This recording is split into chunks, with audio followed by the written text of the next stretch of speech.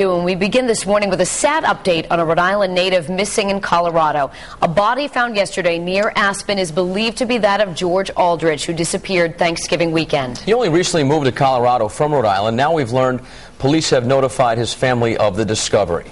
Eyewitness News reporter Marilyn Scherer has the latest developments now from the mobile newsroom. The latest information coming from Aspen police is that a body suspected to be Cranston native George Aldrich was found Monday in Colorado. Aspen police say an Aspen resident found a body suspected of being missing Cranston native George Aldrich under the Maroon Creek Bridge, an area that was previously searched. Police say positive identification has not been made, but there is evidence that points to this being Aldrich's body. The 28-year-old Aldrich moved to Colorado in November to operate a ski lift. He was reported missing November 29th when he failed to show up for work. He was last seen 2 days earlier getting off a shuttle bus.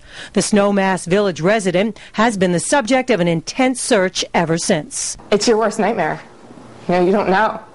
And we're having a really, really hard time getting answers that you think would be so easy. His family took the story national by coming to the studio of Eyewitness News and appearing on Headline News to help find him. It's tough because we are a big family, so to not have him and not know that he's there just breaks us up a little bit, so I know it's just tough.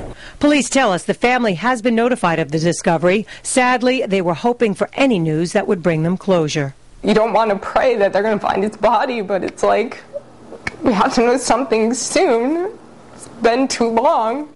We did place a telephone call to the family and a family friend, but there was no answer. Police gave no immediate indication of a cause of death. Aspen police have asked for assistance from the Colorado Bureau of Investigation on this case.